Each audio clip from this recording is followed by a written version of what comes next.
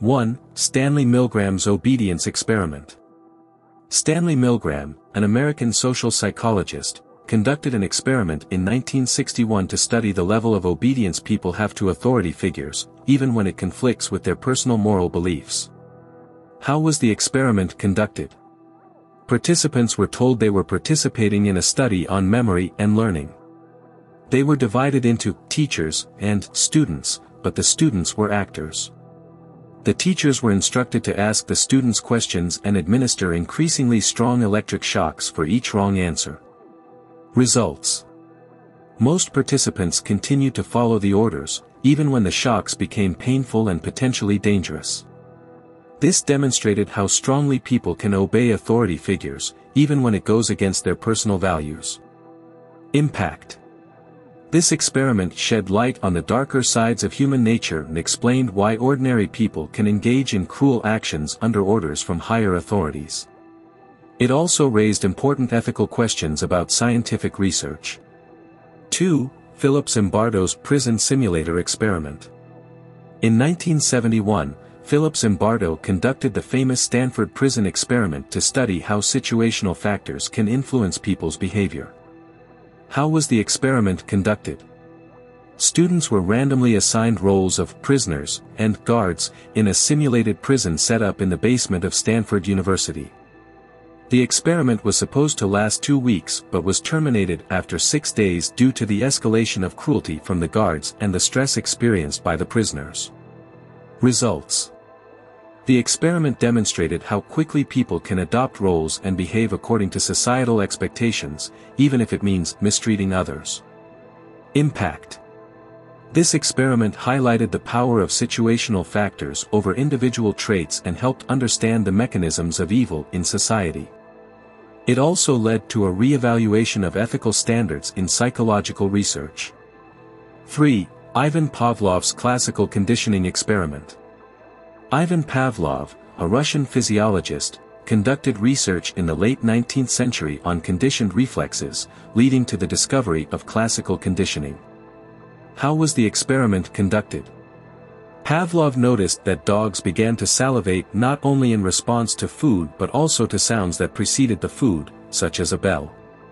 He began systematically studying this phenomenon, using a bell as a conditioned stimulus associated with the unconditioned stimulus, food.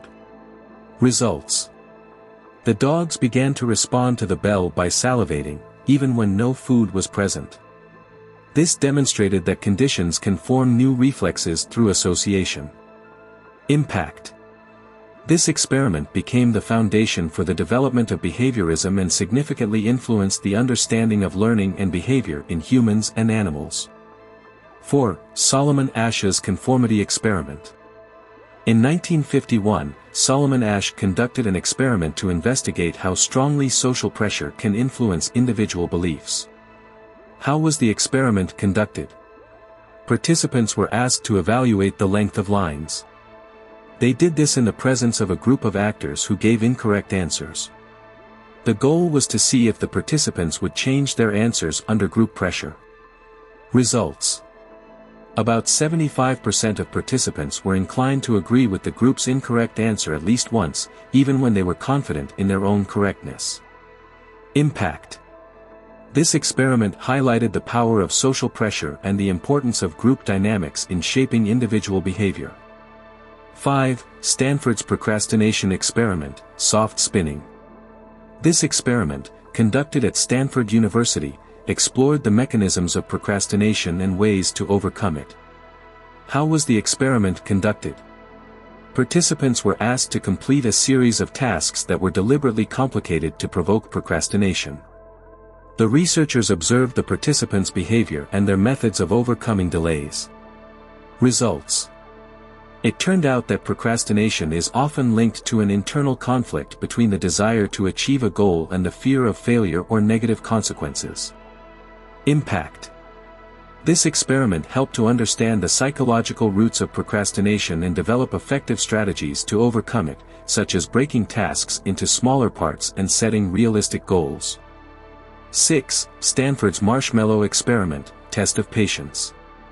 In the 1960s, psychologist Walter Mischel conducted an experiment on children's patients, known as the Marshmallow test. How was the experiment conducted? Children were offered a marshmallow and told to leave the room without eating it for a certain period.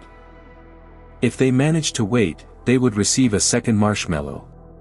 Results: children who were able to resist eating the first marshmallow demonstrated better academic achievements, social skills, and self-control in the future. Impact: this experiment highlighted the importance of self-control and patience for success in life and became the foundation for further research in self-regulation and motivation. 7. Dorothy Steinberg's language comprehension experiment. Dorothy Steinberg conducted an experiment to understand how children learn language and develop linguistic skills. How was the experiment conducted? She observed children in different age groups, analyzing their language abilities and communication methods. Results: the research showed that language skills develop gradually and are linked to cognitive development as well as social interactions.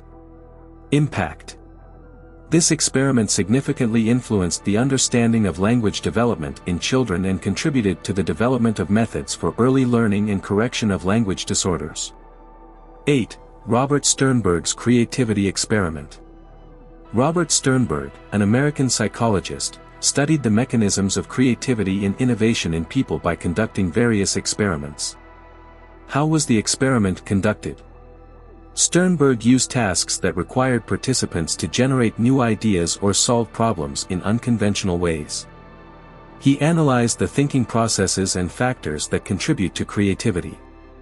Results: it turned out that creativity depends on a combination of intellectual abilities, motivation, and emotional state. People who actively seek new ideas and have high internal motivation demonstrate greater creativity.